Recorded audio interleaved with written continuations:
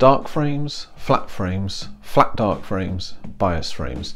These are all terms that you will have heard of when it comes to improving your final astrophotography image. In this video, I'm going to explain what each of these calibration frames does and how to take them. Hi everybody, I'm Nick and welcome back to my channel AstroExploring.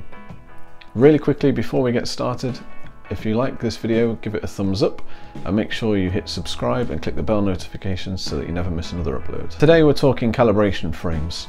In astrophotography, when you're taking a really long exposure of sort of 2 minutes and plus, you're creating a lot of noise while you're capturing the light from your deep sky object.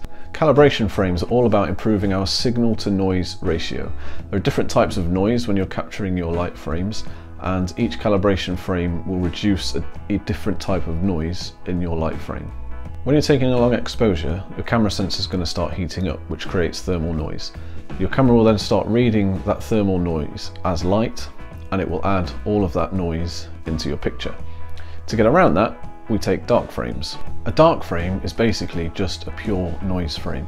What we want to do when taking a dark frame is isolate the thermal noise that was created when taking our light images, so that Deep Sky Stacker, or your stacking software of choice, can remove the thermal noise from your light images to create a cleaner final image. Taking dark frames is quite a simple process. You want to start by putting the cap back on your camera lens or telescope.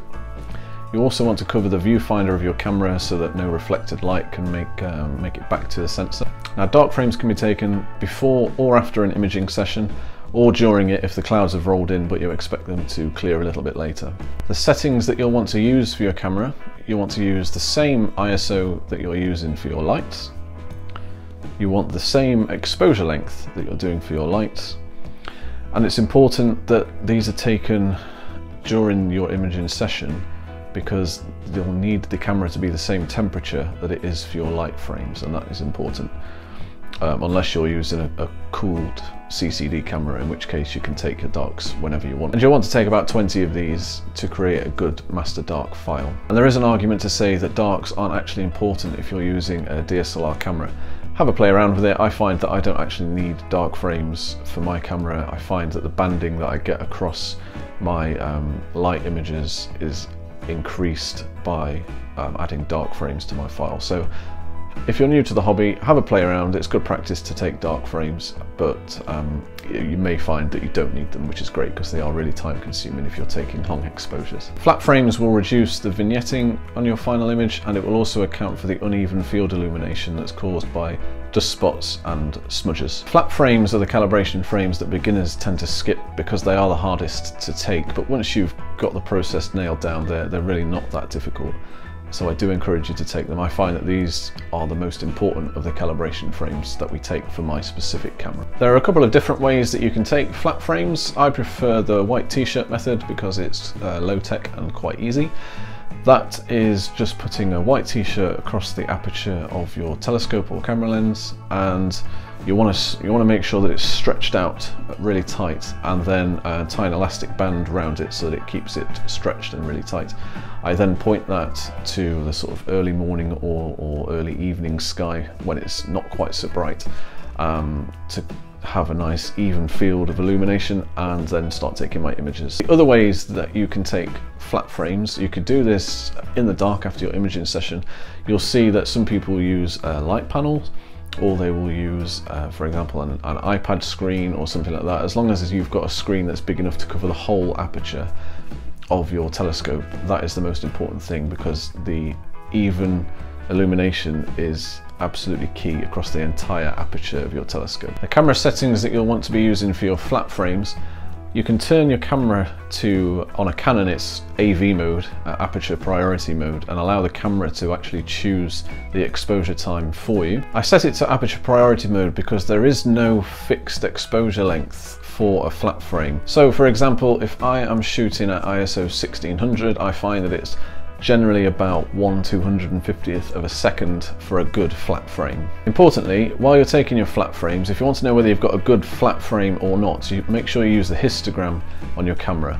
It's really important. If your data is all the way over to the right on the histogram, and it's even clipping the right hand edge, then that is a clear sign that you are overexposing your images, either by taking an image that's too long in exposure time, or that your source of light is too bright for your image. So you can get over that by either pointing to a sort of different point of the sky that isn't quite as bright, or you could add another t-shirt on top of your telescope if that is the method that you're using. You're looking for your data to be about 1/3 in from the left on your histogram. Any further over than that and you're probably too overexposed. But have a play around with it. Like I say, once you've got the process nailed down, you'll find that these are actually quite easy to take. Again, this is using the same ISO setting that you used for your lights and darks.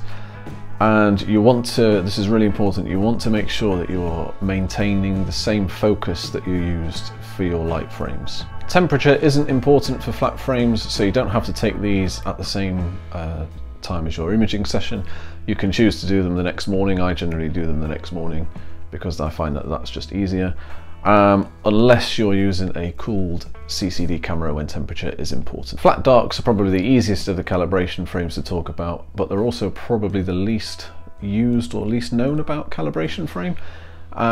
If you Google it, you'll find that there isn't a whole deal of information out there on flat dark frames, but essentially they are there to remove the noise that was added when you take your flat frames. So essentially, to take a flat dark frame, you want to leave everything the same as you did when you're taking your flat frames, except now you want to remove your t-shirt or light box or however you were taking them, and you want to put the dust cap back on your camera lens or your telescope. And for flats and flat darks, I find anywhere between 20 and 30 is fine.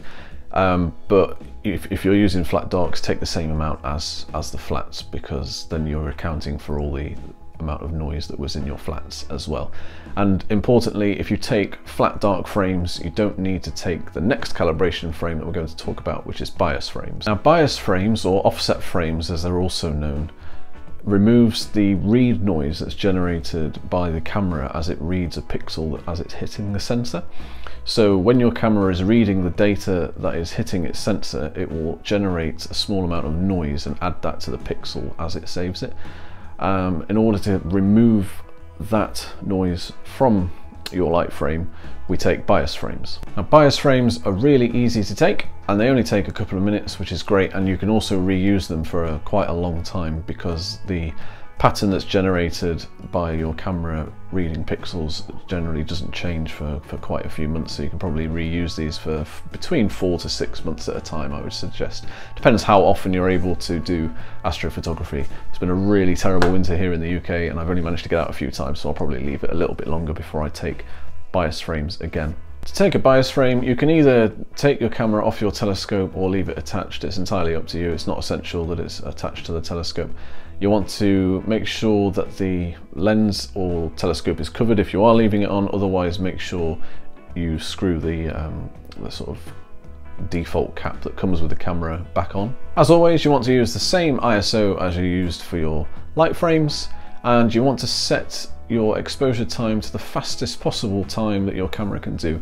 My 650D can do 1/4000th of a second, and I will take 50 of those to create a good master bias image. And just like flat frames, bias frames aren't reliant upon temperature, so you don't have to take these during your imaging session. You can take these at any time, and like I said, you can reuse these for many months, so there's absolutely no excuse for not taking these ones. And as I said with flat darks, if you're taking bias frames, you don't need to take flat dark frames, and vice versa. What I'll do now is I'll jump onto my laptop and I'll show you 2 example images. One is going to be of an image that's had all the calibration frames added to it, so that all the noise has been removed from the image and then processed in Photoshop. And I will show you another image where it's had no calibration frames, it's just the light frames that are then stacked and run through Photoshop again, so that you can see the difference between the two and why calibration frames are so important for astrophotography. Okay, so here's an image that I took of the Orion Nebula back in February. This was about an hour's worth of data, which is why the detail on this isn't amazing, but you know, it's okay. But what I really want to highlight here is just how smooth the whole background is. There's no banding across it, there's no vignetting.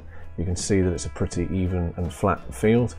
And what I want to do now is to show you this same image run through the same workflow in Photoshop, but without any of the calibration frames.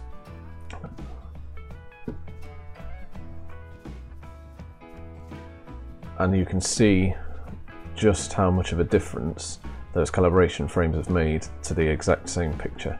So you can see here, you can almost see it coming round in a circle here, but you've got this whole portion of the image here that is completely unevenly illuminated, and that makes stretching this image really difficult. So what I've tried to do to highlight this is I've stretched it the same amount as the other image, which has obviously made the background worse, if you like. However, I just wanted to do a like-for-like comparison so that you're looking at the exact same image as per previous. If I just put these two images side by side, you can just see the difference there between the two. And of course, when you've got a nice flat field, you can actually see the detail in Orion much better than you can on this image, because it's just getting washed out with all of this red background back here.